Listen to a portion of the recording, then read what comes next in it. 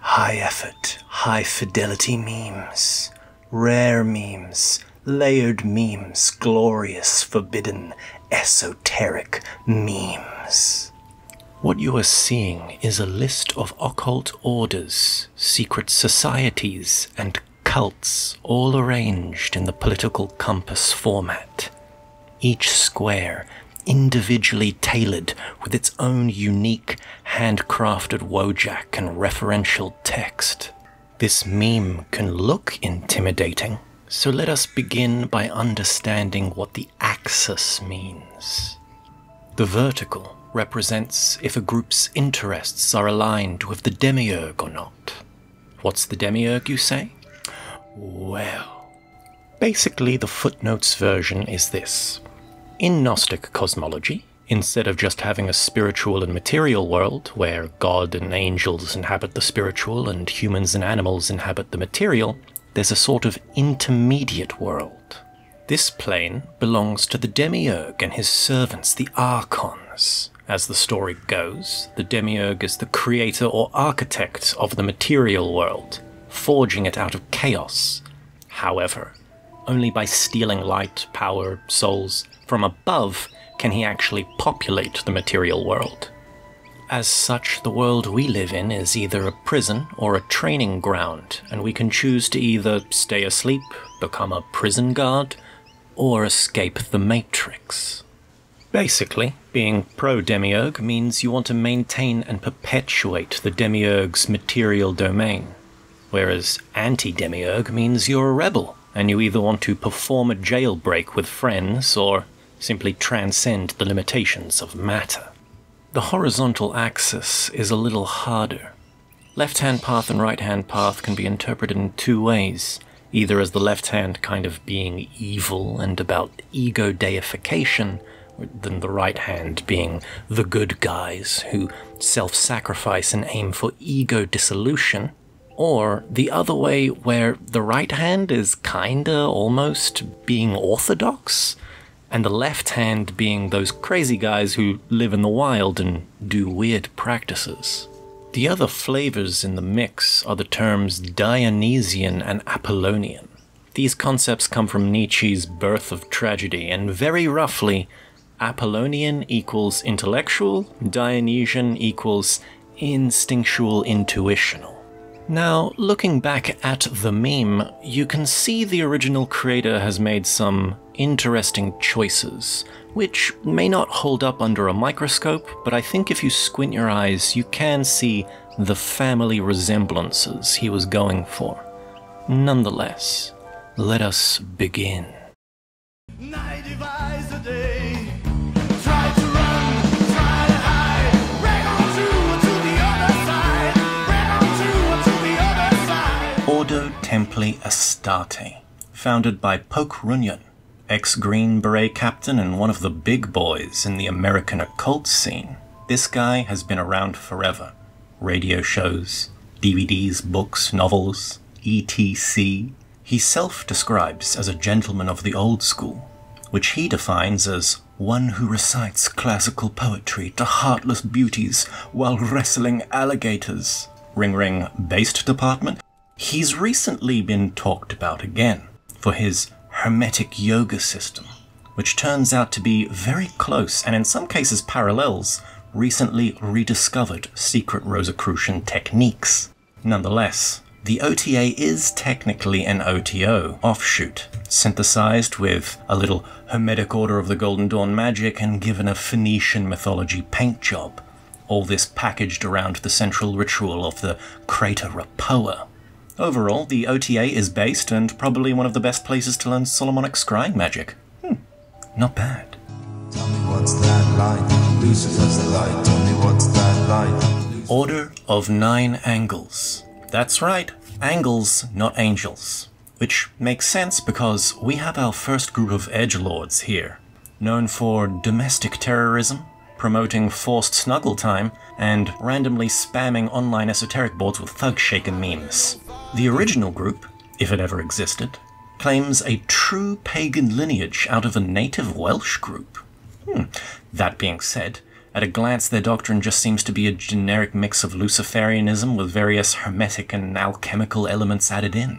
Now, for some reason, these guys have gotten massive attention, relatively, from scholars, media, and governments, hence the avoiding MI6 thing. It should be noted that one of the leaders in an offshoot sister order called the Temple of Blood was found out to be on the FBI's payroll. The only thing I found out about the infiltrating Balkan churches line is an article explaining that in Montenegro, a high-ranking member of a local ONA lodge made it to the rank of deacon in the Montenegrin Orthodox Church, which, to my knowledge, is unrecognized by the rest of the Orthodox world and seems to merely be an outgrowth of nationalist Montenegrin politics. If you want to know more about these guys, there is a video on the Infographics Show channel, but the problem with this video, that is shared by a lot of anti-right-wing content, is that it accidentally makes the ONA look cool.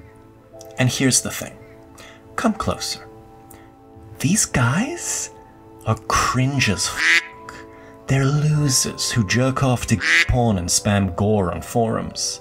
I sincerely believe they're just a government honeypot filled with feds. Avoid at all cost.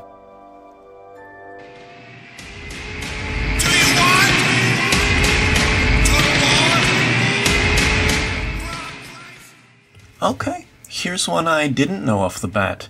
OTZ means Order of the Trapezoid. However, the rest of the meme references an artist called Boyd Rice. As such, while researching this, I was sent on a wild goose chase high and low. Thank you to my friend Ghoul Shadows for finally helping me figure it out. Anyway, Boyd Rice is an American artist known for his music albums under the name Non. His songs include I Have a Dream and Total War. Why is Boyd here? Well, he at one point was the Grand Master of the Order of the Trapezoid. But what is OTS? It's the inner order within the original Church of Satan founded by Anton LaVey. It seems, despite the fact that LaVey's church was a hardline materialist cult of reason, Boyd was actually a bit of a mystic and had some real substance to him. This can be seen in the linear notes for his album God and Beast, which reads as the following. In a Promethean sense, man is a god, but on an even more profound level, man is a beast. This primary contradiction has plagued mankind for a millennia.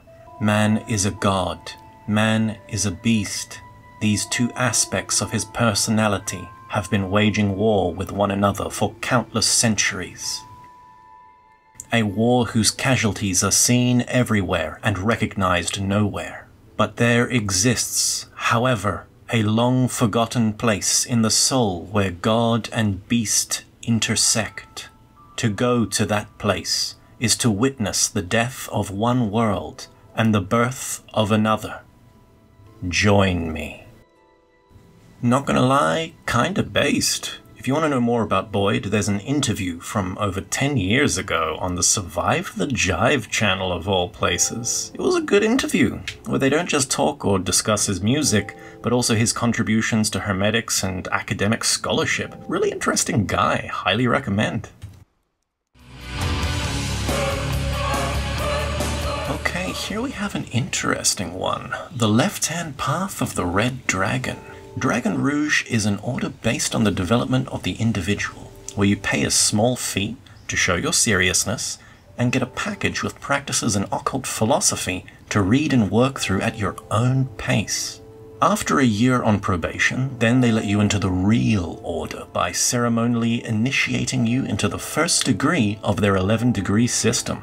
How does this work? I do not know. Do you have to travel to the closest temple? Do they initiate you remotely? Or are you present to the ceremony via Zoom? No idea. I'm not a member, but these guys seem pretty solid. For one, the founder seems to have an actual degree in philosophy, so the entire system has a way sturdier backbone than just some other school where, I don't know, the leader is a random guy who took LSD and saw aliens and wants to start a new religion or something. Their website mentions the usual sources for ancient knowledge, Pythagoras and Plato, but also Spinoza gets a mention, as well as German idealism. Kinda really makes me curious as to what their full system of magic is like. Dragon Rouge's overall system is summed up via the 7 points. 1. Antinomianism. The rejection of all religious legalism. So basically they reject the idea that spiritual development is tied in any way to the obedience of laws.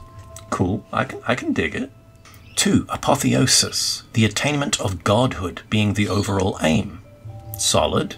3. Draconian initiations to Ordo Draconis, which is the institution that supports that process. I can sense a little bit of edge there. 4. The left-hand path, the non-orthodox style of path that focuses on the individual liberty and freedom. Yeah, I can dig it. 5. Hexcraft. Ooh, got a little more edge back in there. I think this is something to do with their magic system, I suppose. I don't know. 6. The 11 dimensions, both in the lore of the Qliphoth and the fractal geometry of Benno Mendelbrot. I assume this is their cosmology, which involves the exploration of the abyss.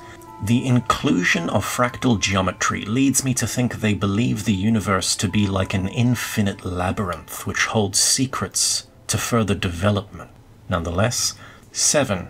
The recognition of the objective reality of previously mentioned 11 dimensions, and the red dragon itself as the 7-headed intelligence residing in the dark and unknown parts of the universe, as well as in dimensions inaccessible for uninitiates. Take that, muggles. Not quite sure what that last part fully means, but the red dragon may allude to the Western equivalent of the Kundalini serpent. If so, it may give a clue or an indicator to the core, secret, inner-order teachings being maybe alchemical in nature. Seems pretty solid for a left-hand school, not gonna lie. For a more comprehensive, better breakdown of their system, I suggest going over to Angela's Symposium. She has a fantastic video on her channel for you to check out. Shadow Wizard Money Gang. We love casting spells. The Typhonian OTO. Another self-initiatic school, this time with UFOs and Lovecraft monsters. So, Kenneth Grant, the Wojak depicted, was an original disciple of Aleister Crowley, but sometime after Aleister Crowley's death, Grant butted egos with the head of the OTO, and basically, instead of getting kicked out, he said, fine, I'll make my own OTO, but with aliens and Lovecraft monsters, I guess? Hence the meme text being a Necronomicon reference. Kenneth Grant was also influenced by Austin Osman Spare's work, hence his system seems to be about using trance states to descend into the river of pure life force and transform the human consciousness. There also seems to be a lot of talk about entering through a succession of gates and meeting Egyptian deities. It's always Egyptian or Babylon with these guys. If you want to know more, really it is best to just read Grant's works, specifically the Typhonian trilogies.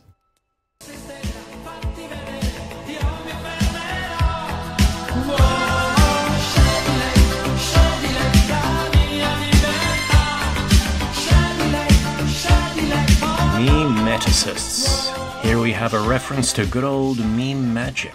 The best way to tell this story in brief is, there was once a period of time where online the term kek replaced the term lol. Kek being the Korean equivalent of lol, it slowly made its way from the online gaming world into the world of online image boards, possibly because of the Gamergate event. Naturally, the word kek was paired with Pepe the Frog. Then, due to certain political events in 2016, and with a strange overlap in the online chaos magic world, it was found that there happened to be an obscure Egyptian god named Kek. And guess what? The Egyptians represented the god Kek with the animal of a frog. All of a sudden, everyone doing online chaos magic and frog posting collectively lost their minds. They had literally altered reality and created a new god, which then inserted itself retroactively into our history. Basically, this was the first hyperstition that a mass of people collectively experienced, and proof that Kekism, or meme magic, was real. Here dubbed Memeticists as an alteration of Hermeticists. I have no idea what they're doing now, but I think maybe, just maybe, the real Memeticism was the friends we made along the way. みんなの心に持っている遥かな虫の過去から持っている Question. What happens when you mix tantric Buddhism with apocalyptic Christianity? You get domestic terrorism and your founder being executed by hanging. True story. Aum Shinrikyo began as a 15-person meditation group in the mid-80s, and by the mid-90s, the movement had 50,000 members, and its assets added up to over $100 million. It had facilities in several different nations, including the United States, Germany, and Russia. They also engaged in assassination attempts, taught their adherents to assemble unconventional weapons, and plotted to overthrow the Japanese government. Goals, am I right? There are plenty of articles and documentaries that dive deep into the Order's devious actions. However, what is the real spiritual essence that originally attracted its followers? Well, it doesn't really seem to be anything other than standard yoga practices, with the aim, to awaken chakras or cultivate psychic faculties. Sprinkle a little Taoism here, a little Vajrayana there, add the teachings of Nostradamus, and you got yourself a fine Armageddon cult, I guess. The part in the meme about slowly infiltrating the entertainment companies, I think, comes from the early days where they were producing manga, anime, and radio shows to try to boost membership. I doubt they have any real influence nowadays. Since the death of their founder, their order has split into multiple splinter groups, none as big as the original.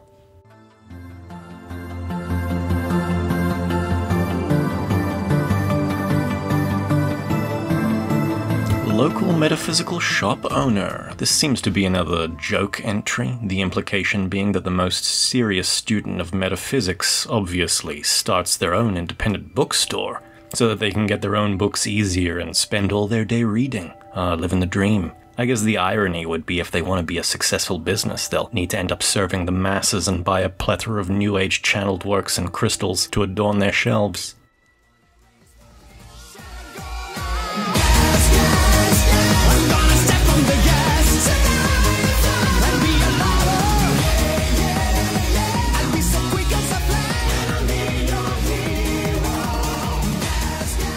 Alright, Aeonic Futurists. Imagine if futurism and esoteric fascism had a baby, and that baby decided the world is hopelessly lost, so we need to accelerate it to its downfall with nuclear war. How do we arise anew if we first don't burn to ashes? How do we become stars if we don't burn like they do? These guys don't want to stop the Great Reset. They aspire to be the hand pushing the button. A complete dissolution of all history and societal values. These guys just want a year zero calendar that can only be found on the other side of an apocalypse. I had to read their manifesto for this video, which, starts off with the usual extremist stuff about youth, vitality, violence, racism, etc. All the usual notes, same old song. I was waiting for the esoteric part. Eventually, they start talking about religion. So, all religion bad because of corruption. Yep, sure, okay. Then they talk about making one's own religion out of eternal truths.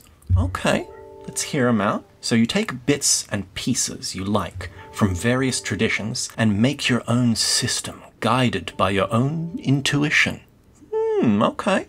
But you're not supposed to do it like an archaeologist would. You're not resurrecting the dead in a form of archaeological necromancy. You are looking at dead traditions, but you're extracting what is living out of them, and I guess stitching them together and making your own Frankenstein tradition. How very Promethean. And how do you do this, of course? How do you know what to take and what to leave?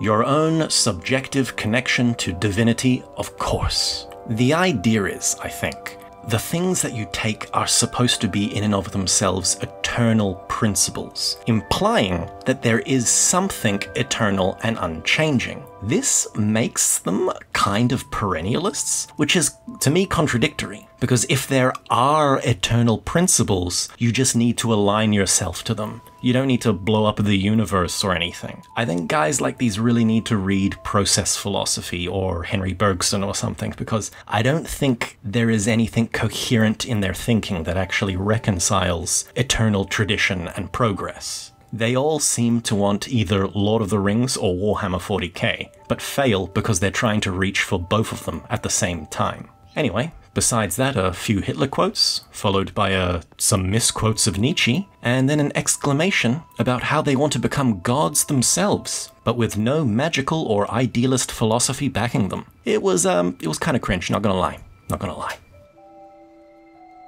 And that's it for now. If you want to support the channel so I can upload more regularly, please consider giving a one-time donation via PayPal, or checking out the Ko-fi page.